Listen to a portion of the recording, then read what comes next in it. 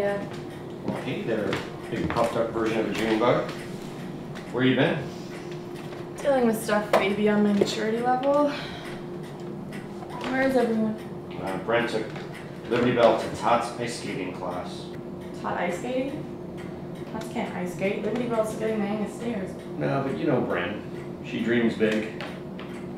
Yeah, she does. You look a little morose there, honey. What's eating you? I'm losing my faith in humanity.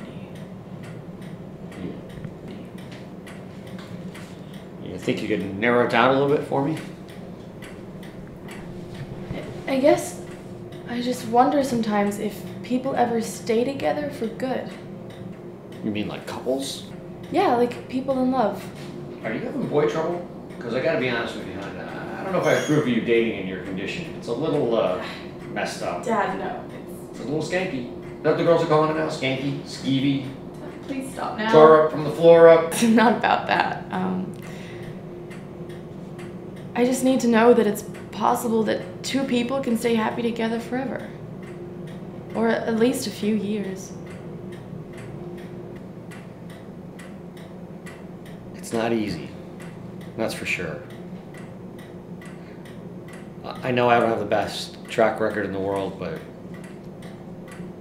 you know, your stepmother and I have been together for 10 years, and I'm proud to say we're happy. In my opinion, the best thing you can do is find somebody who loves you for who you really are. You know, good moods, bad moods, pretty, ugly, handsome, what have you. They're always going to think the sun shines out of your ass. That's the person you want to stick with.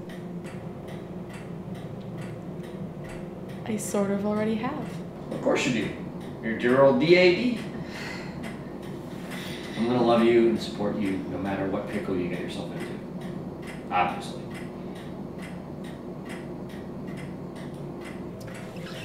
I need to go out somewhere for a little bit. But I don't have any homework, and I swear I'll be back by 10.